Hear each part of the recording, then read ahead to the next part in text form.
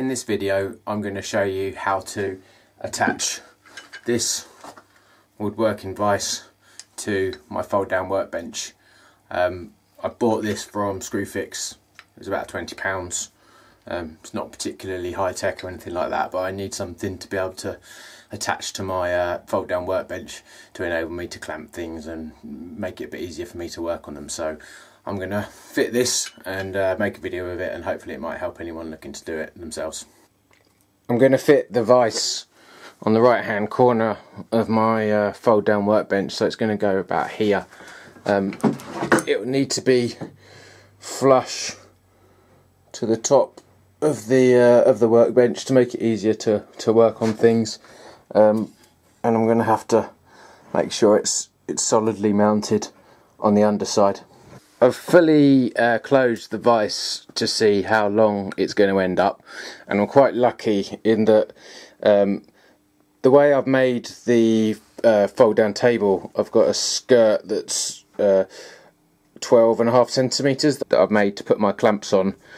Luckily, the depth of it, if I did it on the corner, is far enough over, so it's going to completely miss this skirt that sits behind it, so it's going to make it a lot easier to clamp onto and screw in, which is good.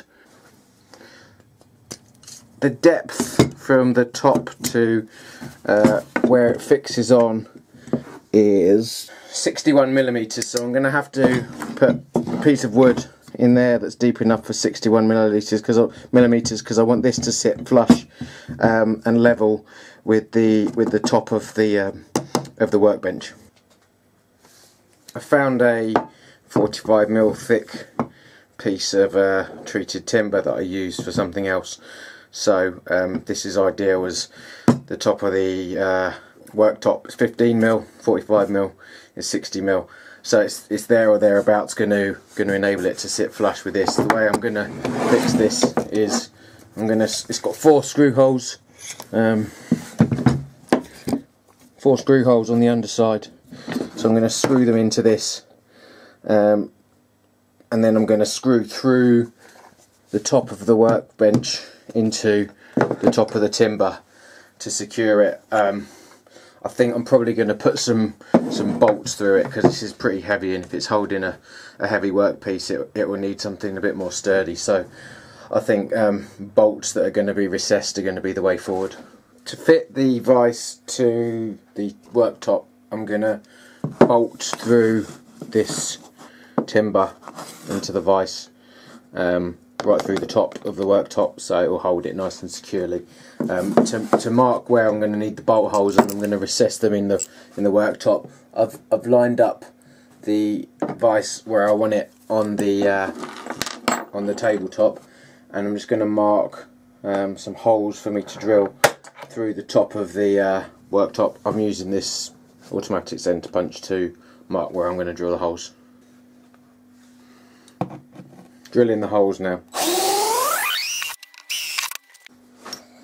To recess the head of the bolt in the worktop, I'm going to use this Forstner bit that I've got that's the right diameter. It's a 20mm Forstner bit, and it fits the top of the bolt perfectly. I'm going to put the recess holes in now.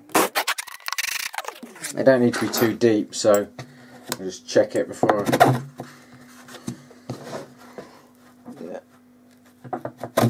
Because it's a coach bolt as well, it's got a little bit on the end, so as it tightens it'll pull it in. I've marked on the wood where I want the holes to be for the vise, and I've just secured it with this bolt while I've been drilling, and I've drilled through the 4 holes to secure the bolt right through the bit of timber, and they will correspond exactly with the holes on the top of the workbench, as you can see. I've put the bolts through the worktop and also through the timber, so now I can put the vise on the bottom and bolt it on. I've bolted through the vise and the timber and it's now fixed securely to the worktop. It's not quite flush with the end, but it's good enough so that if I need to put something in and clamp it, I'll be able to. I'm now going to fit some timber in the jaws so I can not damage any workpieces. I've fitted some wood to the jaws now. I'm putting some screws through here. I actually had to take the vise back off to put the screws through the other side to put the jaws on this side on. So that's the vise installed. It's pretty sturdy.